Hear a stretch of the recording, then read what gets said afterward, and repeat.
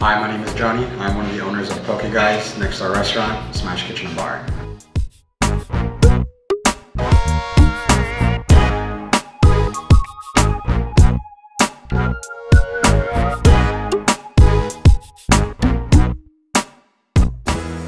Coronavirus has definitely impacted our business a lot. We've lost a lot of talented staff. We've had a lot of issues bringing in certain products due to the customs closing and logistics. During this whole time, we're trying to shift towards being more takeout friendly, yet being at the same time making our guests feel welcome and safe in our environment.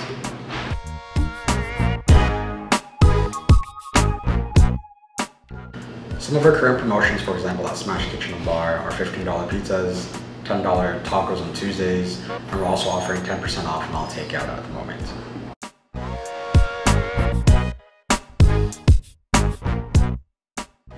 During the pandemic, it's definitely super difficult to stay motivated, not only myself, but our team and our staff and everyone else around us. One of the key things that we're doing at the moment to kind of keep people going is definitely continuing to challenge the status quo, not stopping to change and continuously innovate and create new products and new menu dishes to continue to give back to the local community.